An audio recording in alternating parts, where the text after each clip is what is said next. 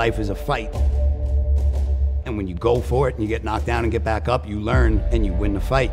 Life's about going for it. And a lot of people live their entire lives never knowing the potential that they have. When you train, you learn about yourself, like life is gonna hurt sometimes. So you might have pain, but you own that pain. Your mind is stronger. Martial arts is the foundation. It gets you more confident. And when you're confident, you go for things in life. Because you're gonna have all the knowledge in the world, but if you don't have the belief in yourself, you don't go for things in life. It builds your mind, it builds your body, it builds your spirit. That's what you tap into. And you're limitless with that, and you can train for life, and you'll never stop growing. To me, martial arts, it's not a place you go to the gym. Martial arts is a way of life.